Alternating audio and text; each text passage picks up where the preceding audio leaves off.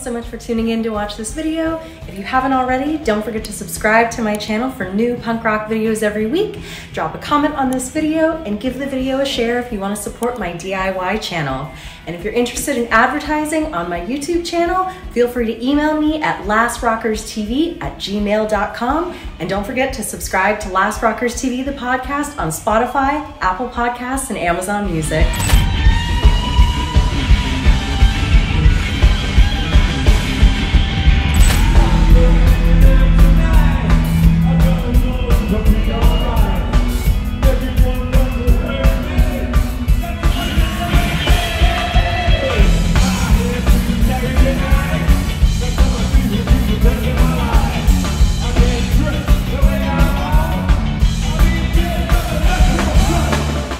Erin Micklow, and I'm here with Neville and Sugary Staple at Rebellion Festival. Original rude boy, Neville Staple. And I'm Sugary Staple. Yes, you guys were amazing tonight. The floor was literally bouncing. Everyone was dancing so hard. It was incredible. No, we enjoyed it so much. We always enjoy playing at Rebellion. Plus, once we know, like I said, the floor is bouncing, it's better. We love it. Yeah, we bounce with them. Yeah. Can you talk about how the two of you started playing music together? Oh. Yeah, I think Sugary better tell you about that. So Neville's obviously been doing this for years. I had a punky band in London. I also was doing other stuff in London, mostly acting, theatre and film. And then Neville was doing a 2009 reunion tour with the Specials. With the Specials, yeah. He'd already been all over LA. He was living there. He was doing stuff all across the world globally. And then the Specials reunion, they all got together. And I met him. He came to my town in Hackney, in London. And he fell in love with me, didn't you? I did. And I tried to be naughty and I was told off. Yeah. I told no, I'm not just like that. Yeah, he pretended there was a party and there was no party. I went to this party that didn't exist, and then he said, "My hotel room's here. Come and stay with me." And I just ran off into the night because I'm not that kind of girl. No, I was a rude boy. Yeah, and I was a rude girl. Yeah. So I was like, good for you. Keep those standards. Yeah, and that was it. We got together, and the rest is history. I managed a band. I performed with the band. And we're married. And we're married. Yeah.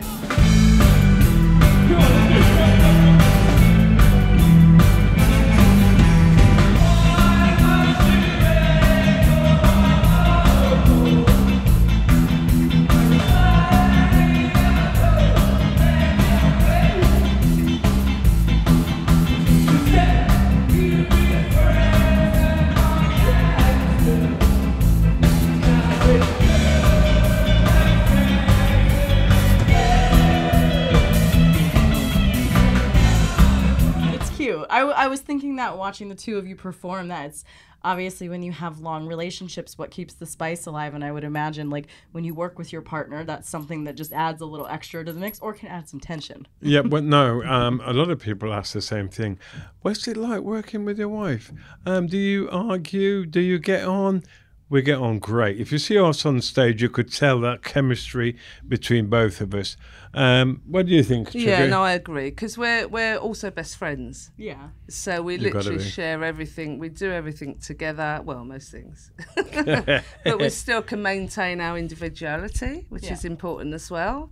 So yeah, we just get on great. We support each other in all what we do. If I'm songwriting, if he's songwriting, if we're recording stuff, if we're performing. Remember, you do a little bit of filming. She does a little bit of filming as well. Yeah, do a lot of film productions. I also run a couple of festivals of my own as well. So I keep my stuff going as well as Neville keeping his stuff going, and we support each other, which is important. Yeah, I think that's important, like especially, you know, working in entertainment. It's if your partner doesn't work in entertainment, that can cause some friction sometimes too, because they don't quite understand. Absolutely. Yeah, that's true. And because we understand each other, Sugary performs and I perform.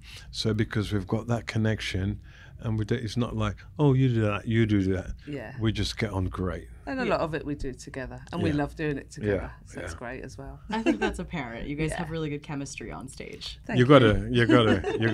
And you can see we enjoy being on stage together and with the band. The band are brilliant. Oh, Our band are just brilliant. awesome. They're brilliant guys. They're brilliant. fantastic guys. Yeah. Absolutely love them. Yeah, they and have I saw you with chemistry with your camera. Oh my goodness. Yeah, you were right there in the moment, girl. Yeah. Sometimes too, it's like I get the shot I need, and then it's the best seat in the house, so I'll just put the camera down and just watch the show. I was looking at that. I said, that's a lovely different hairstyle. I said. Yeah, I love it. No, you look, because it's attractive. It's striking. And it's striking. Thank you. So I was on stage with her. Yeah. If you see me, I went over to Sugary. That's what I mentioned as well. So she looks good. Yeah, you do. Lovely You're hairstyle. Great. Yeah. Thank you. Love it. Davies, come on! Hey! Something messing around. Then think your future. All good times straight right out. Pretty problems in time. Hear it! What do you say?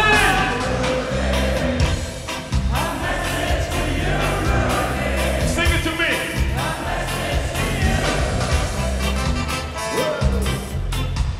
So can you guys talk about, obviously with the specials being, changing the music scene with ska and two-tone, but then can you talk about how that has kind of intertwined with punk? Like obviously here at Rebellion Punk Music Festival, you see all the punks with their spiky hair and they're all dancing to the point where the floors are bouncing. And can you talk about how, these musical genres have kind of melted together for you, and when you're making your music, how you bring it together? Well, the energy that the specials had was a mixture of punk, ska, and blue beat. So the energy that we got, or because we supported the Clash, so the energy we got, mix it from the Clash, and it just seemed to blend in. It seemed to blend in. And it does. It works. It works really well because ska, even the traditional ska from Jamaica, was upbeat.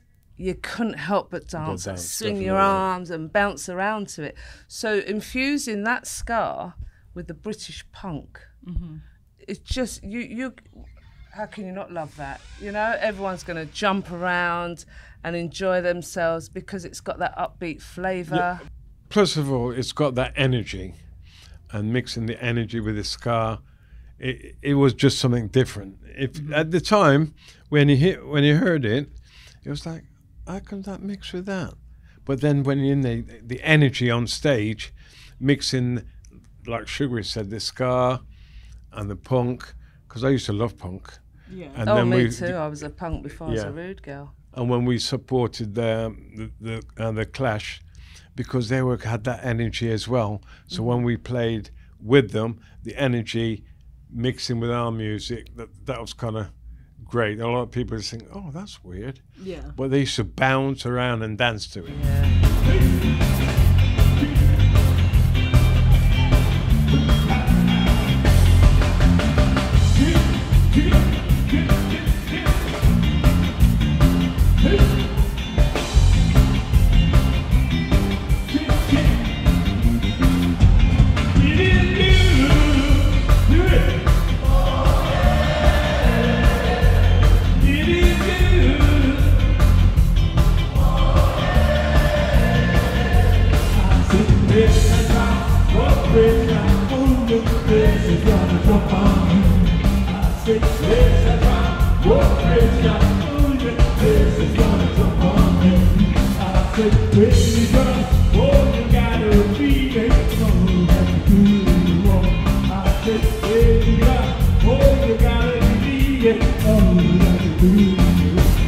A lot, and it was a lot of the 90s punk bands that were bringing in that ska influence. Absolutely. And even today, you have bands like the Interrupters, which Tim Armstrong produced, and it's just heavily But talking about Tim Armstrong, I've done something with Tim Armstrong. What was that? I can't even remember the song. you were in LA and stuff when No Long Doubt Beach. was starting out. Yeah.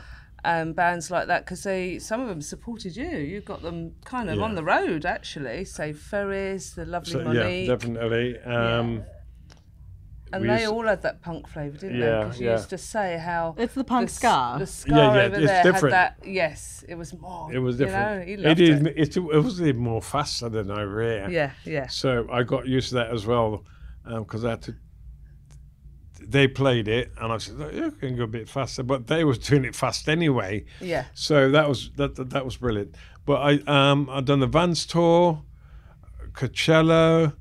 Oh, that's so many I've done, because in LA they've got so many different gigs. Yeah. Mine have done so many in LA. I just can't even think.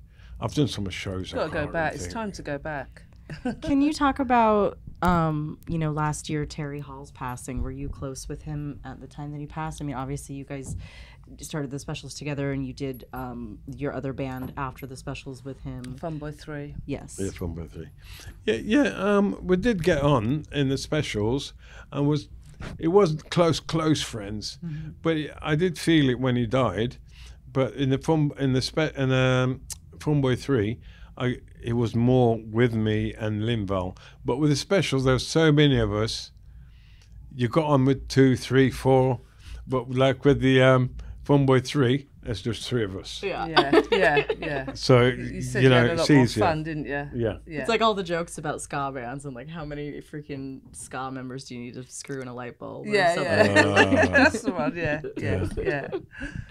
But it did hit Neville. We was on holiday at the time, and it did hit. You know, if you lose, they had made history together. Yeah. So and even now, a lot of the shows we're doing, Neville's honouring Terry's memory. Yeah. And others like Brad and Rico and other past Rankin members Roger. of Two-Tone, Rankin Roger, and he honours them. We mention them at most of our shows and stuff, and we keep the music going, and and Funboy 3's just there's been a new release of stuff for that. There's specials, new releases. That's amazing. So we support it all. Plus, as well, you got to remember, I've done so many shows. Yeah. It's unbelievable, and I still love it, and I still want to do more. And Neville, when are you going to retire? And I says, "What's retire? What do you mean?" Yeah.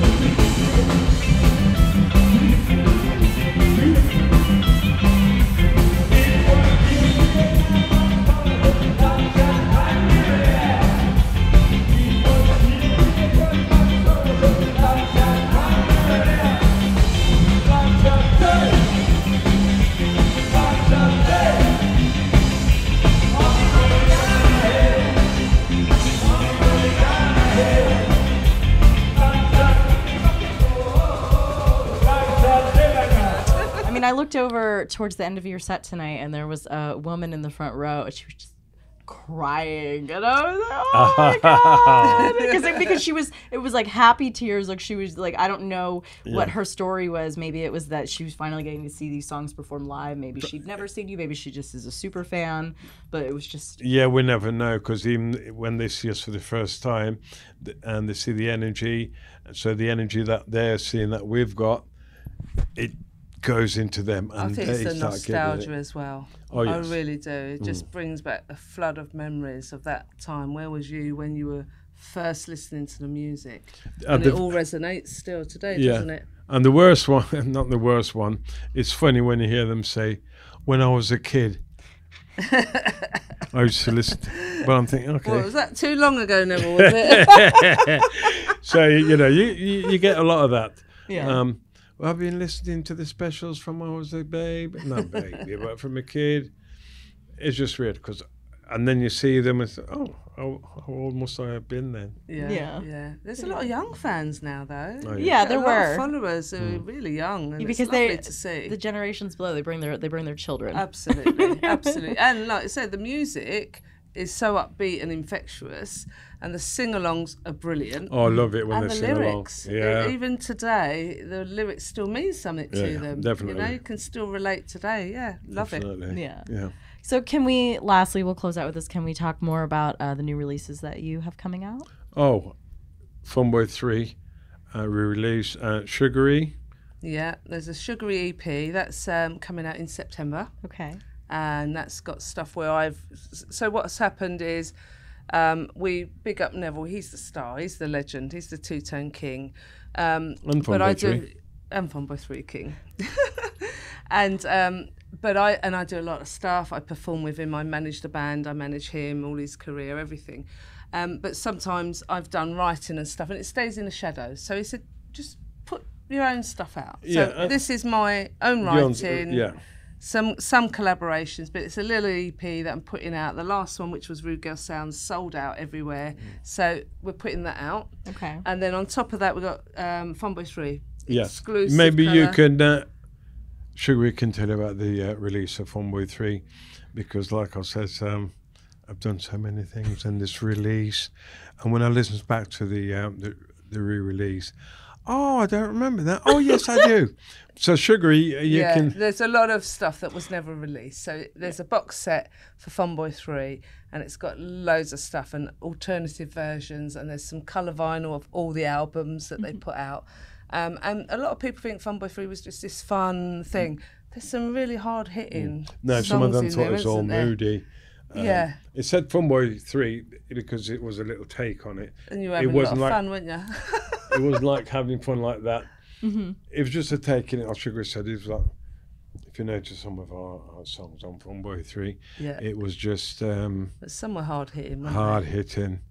Yeah. Lunatics. That was when they? that's about Reagan and about Margaret Thatcher and about what was happening at And the nuclear time. war and all that. Yeah.